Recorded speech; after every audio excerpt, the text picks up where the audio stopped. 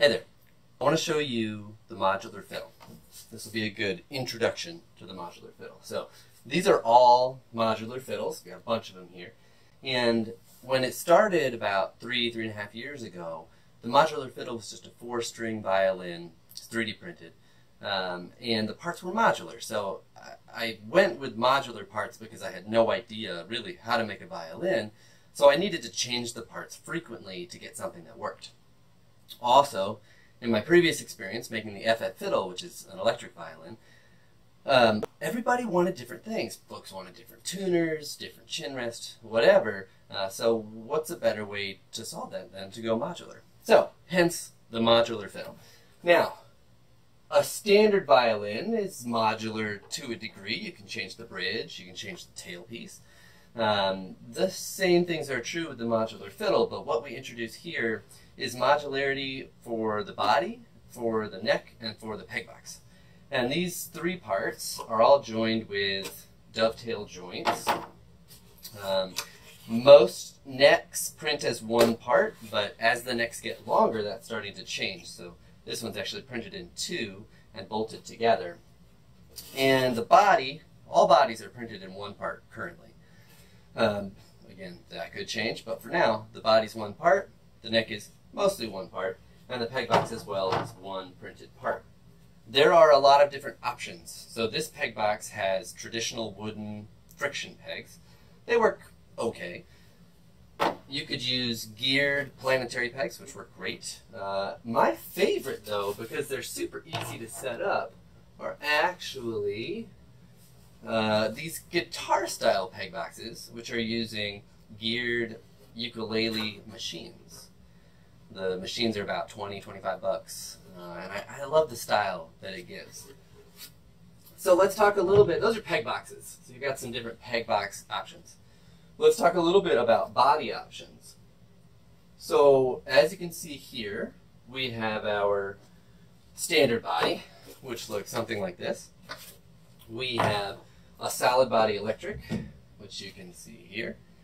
And this one here is using an inexpensive pickup system, the CV210E, which you can get off of Alibaba.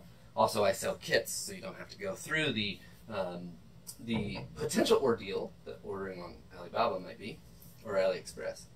And then, third body, here we go. This is acoustic electric.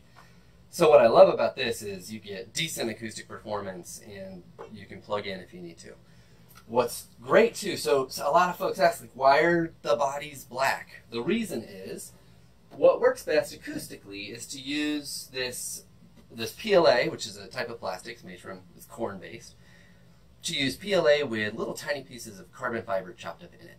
Now the sad news is with that, you get good sound, that's great, but the sad news is, you can only get in shades of gray or black, which is less than ideal. So if you see a black body, it's because I'm trying to get the best sound that I can. For something like an acoustic electric, I can do whatever I want, more or less, and you know, the acoustics suffer a little bit, and I'm okay with that. Another body variation I've just finished, this might look pretty similar, but you can see some subtle lines on the body. This is actually, it's carbon fiber high temperature PLA, which has been put in the oven and allowed to soften and then cool and harden. And what that does is it gives it a much higher temperature resistance. So most of these fiddles, if you put them out in the sun on a warm day, you've got like 5-10 minutes tops if it's just sitting there before everything warps and is ruined forever. Now, you can always change out the parts, it's modular, but this violin, all the parts have been heat treated in the oven, and you can do anything. Like, you can leave it anywhere.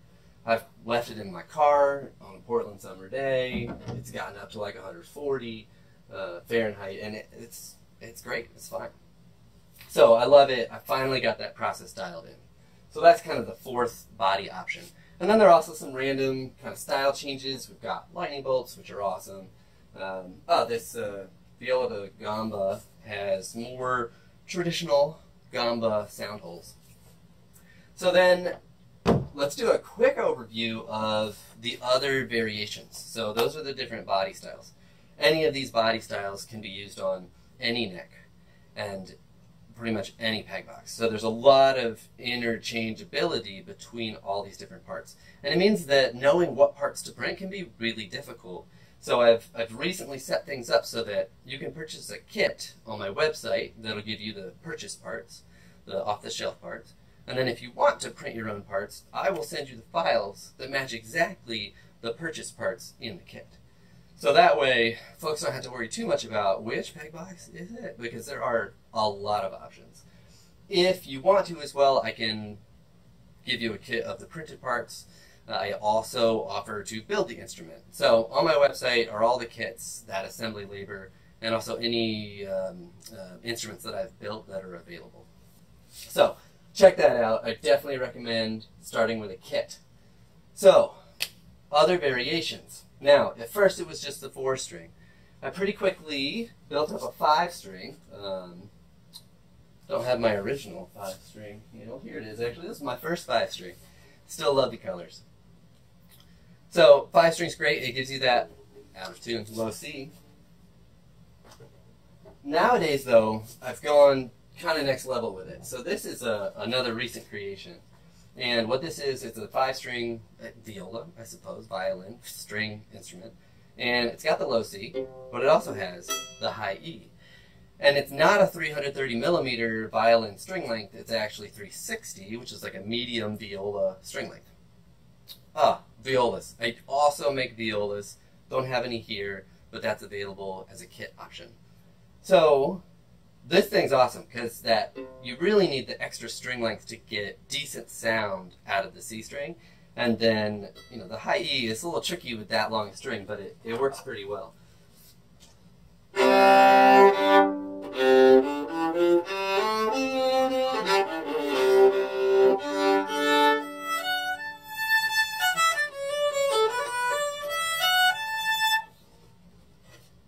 So that's a 5-string option. There's also a longer option if you're ridiculously tall and have very large hands.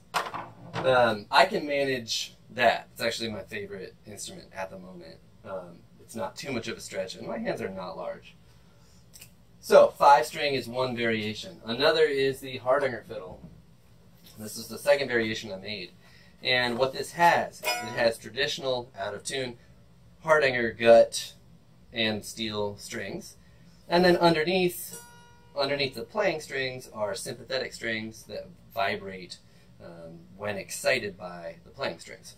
This is a traditional Norwegian instrument. They're super fun to noodle around on and play. This particular instrument has been, I'm just looking to make sure nothing broke. It's been under tension, full tension for, almost 3 years now, and it's doing just fine. So one question I get a lot is, how long do these last? Surely a plastic instrument, naturally won't last very long, and I get that.